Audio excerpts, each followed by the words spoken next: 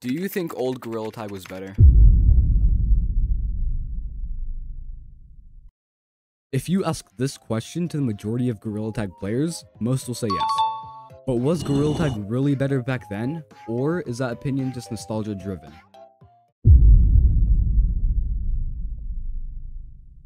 In the beginning of gorillatag, it was just a silly little game where you could play tag with your friends, with simple mechanics, and with a simple and nice community. But as gorillatag grew in popularity, so did the community and the game itself. In the early days, gorillatag had a small community that was focused on fun and meeting new people. Players connected over shared experiences, forming bonds that made the game more than just a pastime, such as VMT and jmancurly. The early community had a sense of friendship and mutual respect for one another that made it special.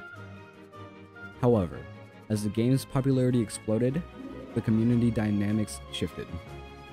With the influx of new players, the atmosphere changed. Many new players arrived into the community, specifically during Christmas, that slowly made their way into the community and began to break it apart. Toxic behavior, such as trash talking, griefing, and harassment, became more common. The game's competitive nature, combined with the ability to say horrible things online without much consequence, led to an environment where negative behavior could thrive. Many of the older players felt that the increase of toxicity has eroded the sense of peace that once defined gorillatag. Content creation has played a huge role in gorillatag's growth. Content creators were key in spreading word about the game, showcasing its unique mechanics and the fun to be had. Videos were often focused on the gameplay itself, how to get better, tips and tricks, and funny moments shared among friends. But as gorillatag changed, so did the content surrounding the game. For some, this shift in content has diluted the original spirit of gorillatag, turning it from a game about fun and connection into a platform for conflict and controversy. Another noticeable shift in gorillatag is the maturity of its players. The original player base was generally older and more focused on the game's mechanics and community.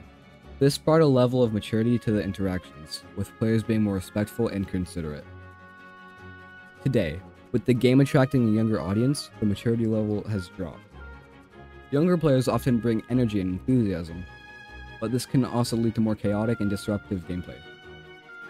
For many of the older players, this shift has been one of the most significant changes in the game, altering the overall experience and making it worse. So, was gorillatag really better back then? Or are these thoughts just driven by nostalgia? It's easy to look back on the past with rose-colored glasses, remembering only the good times. Nostalgia is powerful, and it can make us long for a version of the game that may never truly have existed. However, the concerns raised by veteran players aren't without merit. The changes in the community, the increase in the drama and toxicity, and the shift in the player maturity level have undeniably altered the gorillatag experience. Whether you think these changes are for better or for worse depends on your perspective.